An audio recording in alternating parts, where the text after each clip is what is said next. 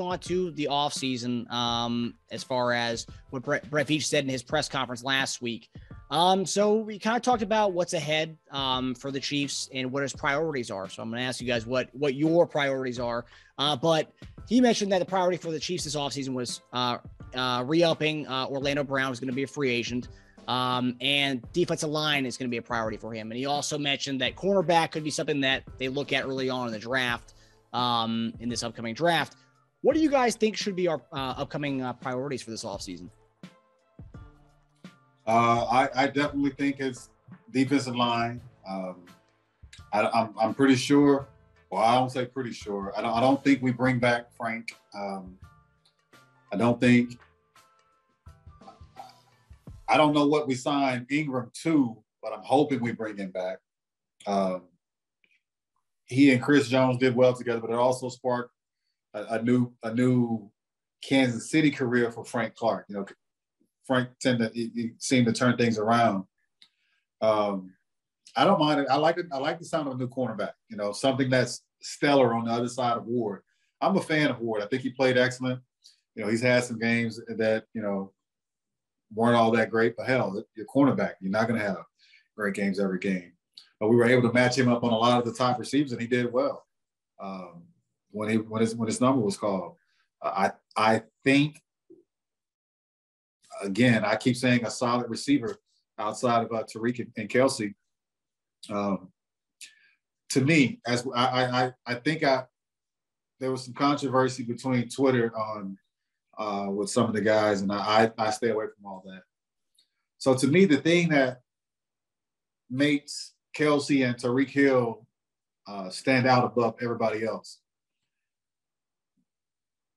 they're big-time playmakers. When you get the ball to them, plays are made. Yeah, you're going to have a drop or two. Other than that, but you know, big-time plays are going to be made. We can throw the ball to a wide-open Hardman, Robinson, Pringle, and you don't get much after that catch. We can't just throw a fade route. We can't just throw a slant route. We catch them mostly on some of the gimmicky stuff that's thrown together with our offense. But you can throw the ball to Kelsey on a 10-yard curl, and he can make a guy miss with his size and get you extra 15, 20 yards or a bigger play for a touchdown. You can give Tariq the ball at any moment on the field, and you never know what the heck's going to happen. And to me, you know, I know the argument was about a lot of guys talking about bringing Sammy back. You know, I don't know what Sammy has left in the tank. And Sammy was much of a possession guy for us. Yeah, he made some big plays, but was he the playmaker for our offense? No.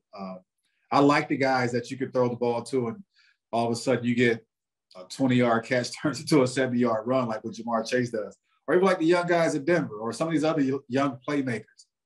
So to me, the guys outside of Kelsey and Tyreek Hill, they're not those type of playmakers. They can catch the ball. They can run the routes, but they're not that playmaker. So to go and get another young guy to be that playmaker, I would love to have that.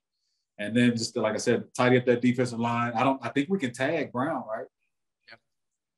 So tag him, renegotiate a couple of the guys that have the really big contracts where we have money. Shit, probably get somebody big on the free agency market. Yeah, I think you're right there. I'm right there with you. Priority definitely got to be defensive end, pass rush, D-line. I'd even look for probably another linebacker. That defense, you got to do something with that defense. You get a corner. I think you could get a corner probably late in the draft, maybe get a guy maybe from a different team. Maybe wouldn't cost you a whole lot to get him, but somebody wants to come in hungry and compete. And I like that whole tagging Orlando Brown Jr. I do tagging him offensively. Shoot, you need a number two. You need a guy. I think you go free agency. I don't think you draft a guy. I think you go free agency. You'll get him. That's what you have to do. A solid guy that you know is going to go get some catches, going to get some yards. It's going to tear you. I'm going to cut you off here. Not just cut you off. Do you think Juju is the guy we can bring in? Because Juju isn't even that big of a playmaker in Pittsburgh. Yeah, you know what, Juju, he'll bring something to offense, but I need somebody a little bit more explosive. They need somebody, I think, Juju. I think Juju, he'll come in, he'll be a guy. I think he'll disappear. To be honest with you, I don't think he won't fulfill that role like you want him to, right? And then the thing is, because when AB left, he was supposed to be the guy, and all of a sudden that fell apart. Look, you can pretend to try to be something that you're not, right? And then all of a sudden, hey, look, man, it just didn't work. And so those young guys came in and they showed him what was up. So Juju, I think, is just a guy, but you got to go get a real dude that I think is going to be like a barn burner that's going to threaten defenses. Like you saying, like, look, we got to make sure we double this guy on some of these things too, right? I mean, he's got to be a real threat as far as offensively. But yeah, man, I think that's your main action is going to be on defense.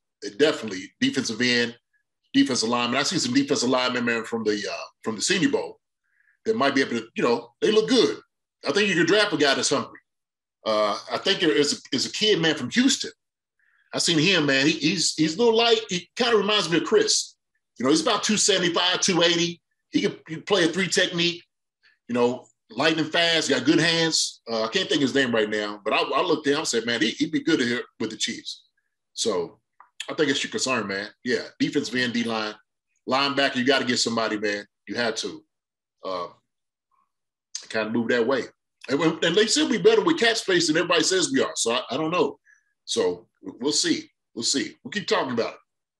Depending on what we do with Frank Clark, we can save some money there. And then apparently if Mahomes does, I guess, takes a signing bonus or converts his money into a signing bonus or something, then he can kind of transfer that money. It would free up about $21 million this year, but it would also, for the next 3 years, the cap hit would be much more expensive compared to if you were to do that this year. So we could free up a lot of money. That's what it sounds like.